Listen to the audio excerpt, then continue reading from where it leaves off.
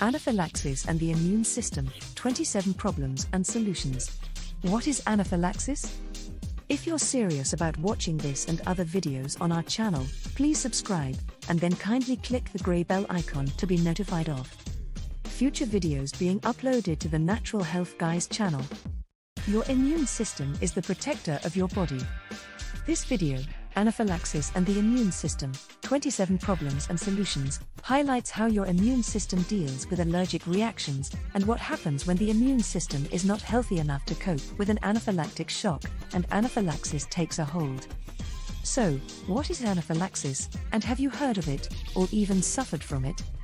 If so, please leave a comment below this video to share your experience. Your immune system protects you from foreign organisms such as bacteria and viruses to help protect against illness. On occasions, your immune system may attack your own cells or body substances that it considers to be a foreign body. Sometimes it gets too sensitive and creates an excessive reaction to a relatively non-threatening substance.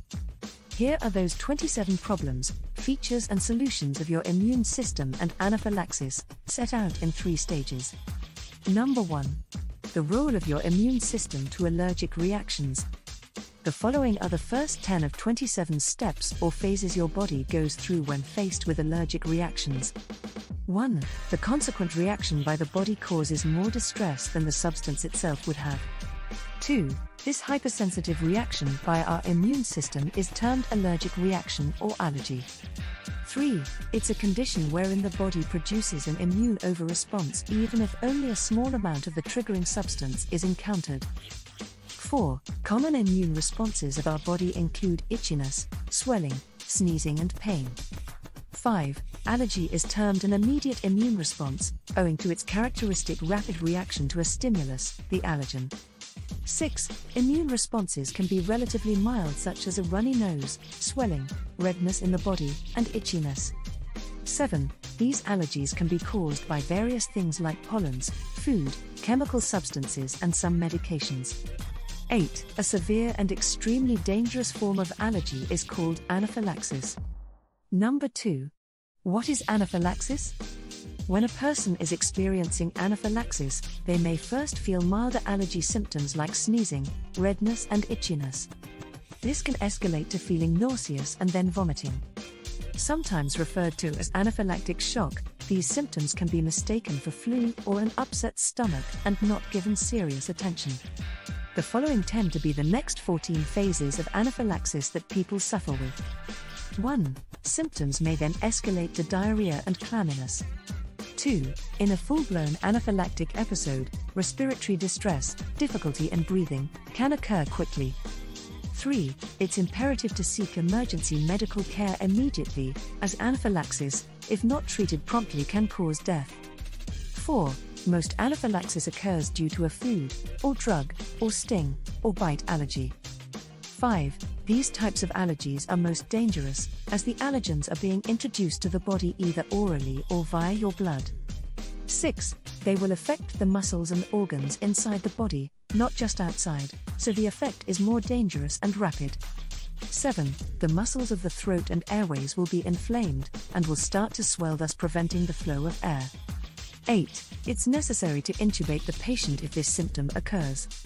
9. It might also affect the blood vessels, thus preventing adequate flow of blood, and will result in low blood pressure due to vasodilation.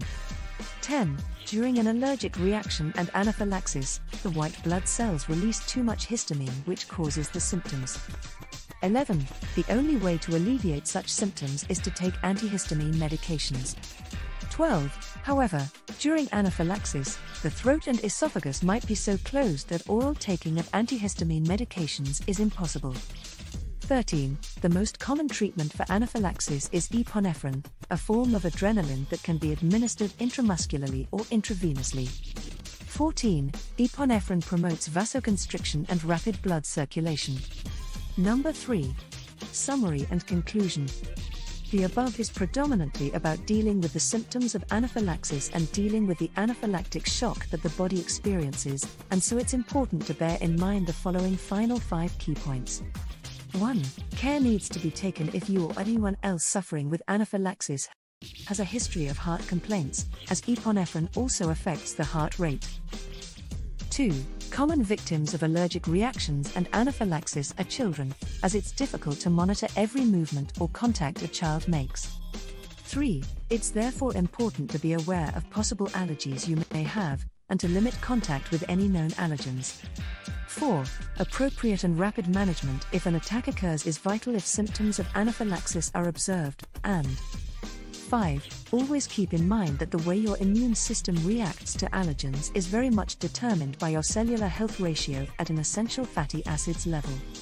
In other words, if your cellular health is chronically inflamed, which applies to about 95% of people, your immune system is already at a disadvantage when it comes to A. Repelling allergens, and B.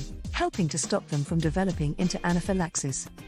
So, having watched this video, the real question you need to ask yourself is my cellular health in, or out, of balance? This brings us on to the next video in this series of Secrets of Allergies, where you'll discover the common types of allergies. In the meantime, we hope you found this video, Anaphylaxis and the Immune System, 27 Problems and Solutions, helpful and of interest. So please feel free to share with people you think will also find this video worth watching. And don't forget to leave a comment or ask a question in the comments section below this video. To get more videos like this one, why not become an exclusive subscriber of this channel?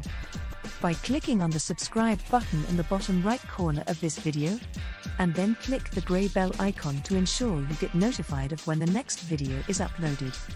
If you'd like more information about the many types of allergies and how to deal with them, check out the other videos in this series by clicking on the end screen coming up. And finally, many thanks for watching.